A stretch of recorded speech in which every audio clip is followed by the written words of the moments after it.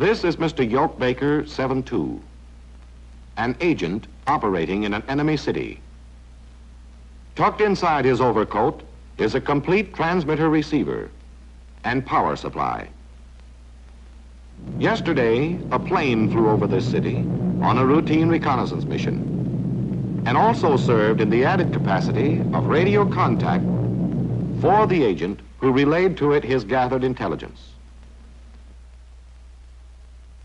The special transmitter receiver unit installed in the plane not only handles the agent's traffic, but also records the entire conversation for future study, so that the intelligence can be routed into proper action channels.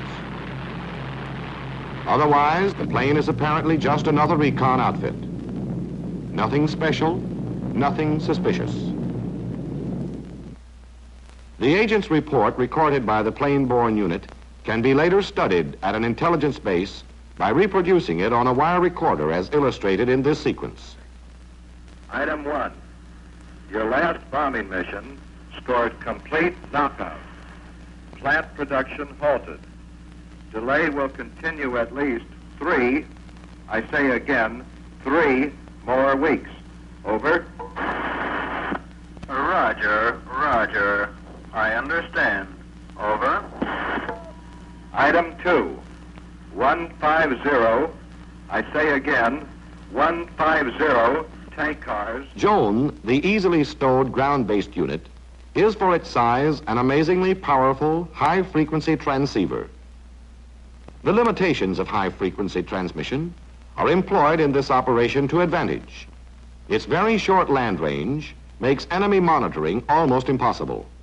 However, in ground-to-plane contact, voice transmission can be reliably received 30 miles away. Joan's layout is extremely light and simple. Total weight, 3½ pounds. The power supply consists of 2A and 2B batteries, neatly packed into a zipper case. The A batteries, standard 1.5-volt flashlight cells, are wired in parallel and slip easily into their holders. The two 67.5-volt B batteries are connected in series by snap fasteners. If these batteries are unavailable, any combination giving the same voltage, 1.5 volts for the A and a total of 135 volts for the B, can be used. When closing the case, the inside flap must be kept in place to prevent short-circuiting.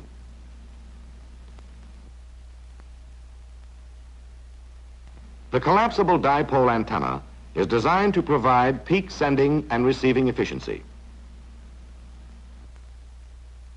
When Joan is properly held, the maximum signal strength is concentrated in a path directly in front of and behind the operator. An important point to observe when establishing contact.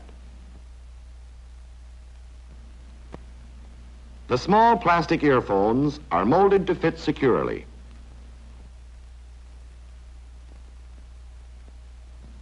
The knob on the right permits variable receiver tuning.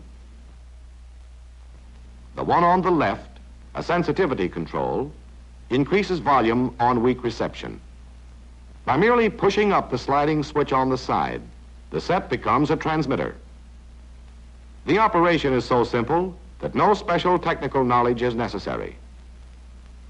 Sending frequency is fixed, leaving nothing more to do but to start talking. This is the position that must be maintained to assure best reception. Eleanor, the airborne unit, operationally independent, consists of a transreceiver, wire recorder, antenna extension support,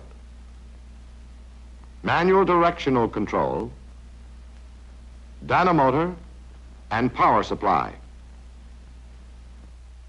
Electrical supply is provided by 4 6-volt aircraft-type wet cell batteries, stowed in an insulated case. The battery lead is connected to the set by a Hubble twist-lock plug. The main power switch, fuse, and pilot light are located adjacent to the dynamotor, which steps up the electrical energy from 24 to 330 volts. Power is then fed directly into the transreceiver by heavy cable and a 6-prong Amphenol connector. The principal controls and connections are conveniently located on the transreceiver panel. The power supply connector, interphone receptacle, recorder level meter, tuning meter, antenna lead-in jack, selector switch, which enables the operator to use the interphone and radio circuit separately or simultaneously, the tuning dial, headphone jacks, microphone jack, and the manual headphone volume control. 5 small holes on the side of the set permit screwdriver adjustment of volume from the operator's microphone, from the interphone to the operator or transmitter, to the wire recorder, to the interphone system, and from the receiver. Flipping this toggle switch starts the recorder. One spool of wire will handle over 60 minutes of traffic. The level winding mechanism must be aligned with the wire running off the feeder spool. The wire runs under the first spindle, over the grooved pulley, through the slot in the recorder head,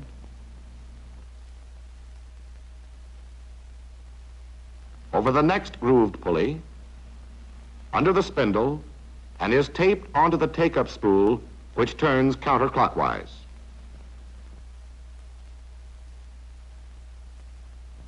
Threading is simpler if the recorder is removed from the baseboard.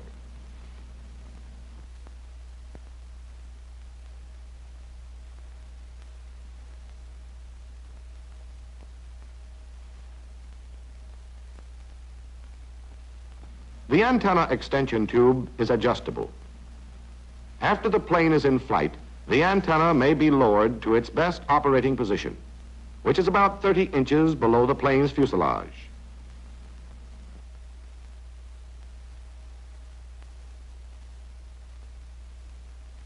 By means of the manual control and azimuth indicator, directional antennas can be oriented.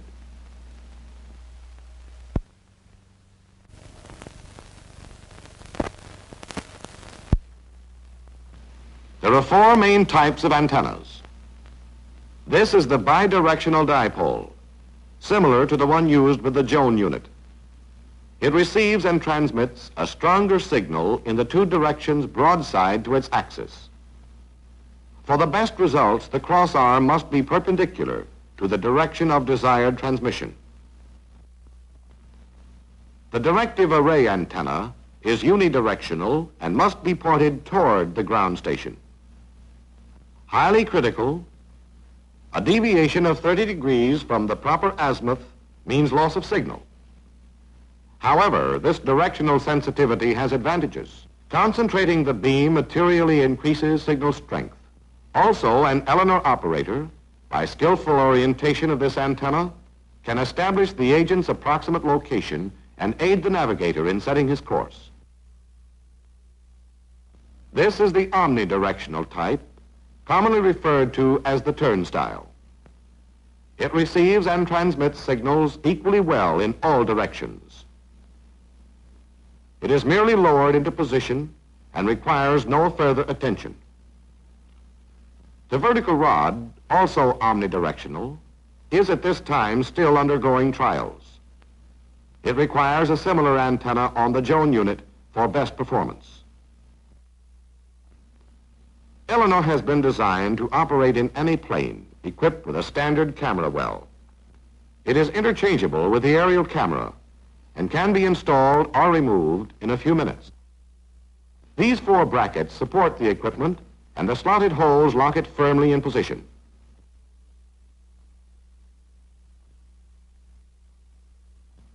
On installations where the bracket holes are not slotted, Eleanor can be secured by bolts.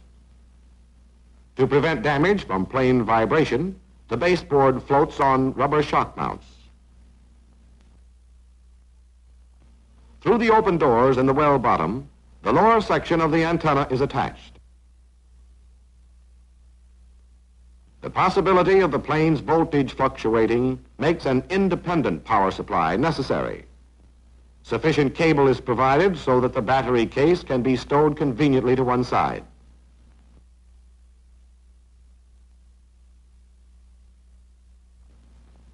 The following procedure is recommended for making a proper ground check. After turning on the main power, push the three-way switch to the radio position. A hissing sound should be heard in the earphones, indicating that the set is operating. The key is then switched to interphone, which allows the operator to talk to members of the crew. The microphone is built into the oxygen mask, and the push-to-talk remote control is easy to operate even with heavy gloves. He checks with the pilot, who acknowledges reception loud and clear. The key is then returned to the radio position to conduct tests with a Joan operator who is stationed a short distance from the plane.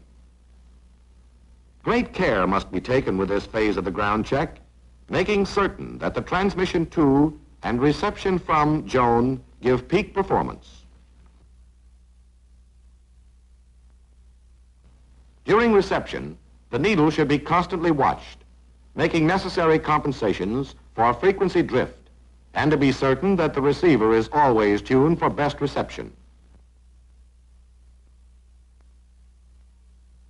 It is not only important that Joan's transmission be heard clearly by the Eleanor operator, but it also must be satisfactorily recorded. This control is provided by the recorder level meter, which registers the volume of input to the recorder. The recorder volume is adjusted by turning the screw inside the opening marked to recorder. When everything is properly balanced, the three-way key is turned to the both position. So set, the pilot and other designated crew members are hooked in on the Joan Eleanor circuit. The principal tests were made from an Eleanor-equipped B-17 operating out of Bowling Field, although a B-24, British Mosquito, and Lockheed Lodestar were also employed. In each instance, the apparatus was easily installed and functioned successfully. The usable range has been established at 30 miles. However, contact has been effected at over twice that distance. There are several factors contributing to effective transmission: the altitude, atmospheric conditions, and location of ground station. Results are seriously affected when Joan is too close to automobiles, too near concrete or metallic structures, or if operation is attempted from the floor of a steep valley. Ideal locations would be the roof of a building that is not surrounded by higher ones, a flat surface, a gentle rolling hill, and a small clearing surrounded by trees. The proximity of scattered trees is not a deterrent. The most revealing test was a run from the vicinity of Richmond, Virginia, to New York City. From an altitude of 25,000 feet, contact was made with Washington, D.C., Philadelphia, and a spot near New York. It was prearranged that on approaching each city, the plane would send out a steady signal to establish ground contact. Two operators were stationed in Washington, one at Bowling Field and the other in the city by a large building. The building location was unsatisfactory, but Bowling Field proved excellent. The Joan operator must hold the apparatus in the same spot with relation to his body. Shifting the antenna position changes the transmitting frequency and direction of signal. For best reception, talking should be in a normal tone, with the microphone about 3 inches from the face, and the words spoken slowly and distinctly. The Joan operator at Philadelphia, uncertain from which direction the plane will approach, swings his antenna in a wide arc, It is essential that the operational schedule be mutually understood. Under difficult conditions, key words and figures must be repeated, and the necessary pauses for plain acknowledgement should always be used. To assure the handling of maximum traffic with greatest security, the ground operator should do most of the talking, but must break his transmission at least every 10 seconds for the plane's acknowledgement. The following playback of the Philadelphia contact illustrates the proper procedure for handling traffic. This is Sugar 1 Fox at Philadelphia. You are coming in here like a ton of bricks. Give location and reception report. Over. Sugar 1 Fox, this is Jig 1 Able. Roger. Your signal is loud and clear. We're about 3.5 miles south of Philadelphia. Altitude 25,000 feet. Temperature minus 30 degrees. Proceed with your traffic. Over. Jig 1 Able. This is Sugar 1 Fox. Roger. Item 1. Am operating from Fairmount Park on Small Hill overlooking city. Over. Roger. I understand. Over. Item 2. Will phone Colonel Shore results of contact. While the plane was flying north across Philadelphia, ground contact was maintained for more than 20 minutes. The New York operator made a last-minute change in plans and set up at Maplewood, New Jersey. Although he was then located 14 miles west of New York and the plane was not notified, contact was still satisfactory.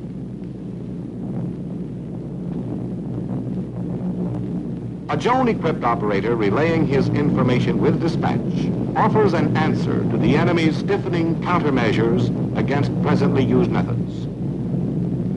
As additional agents are assigned to enemy strongholds, more and more Eleanor-equipped planes will take off to carry back vital intelligence data for our bombers. And in this new phase of intelligence reporting, an agent doing a solo rubs shoulders with the enemy one day and helps rub him out the next.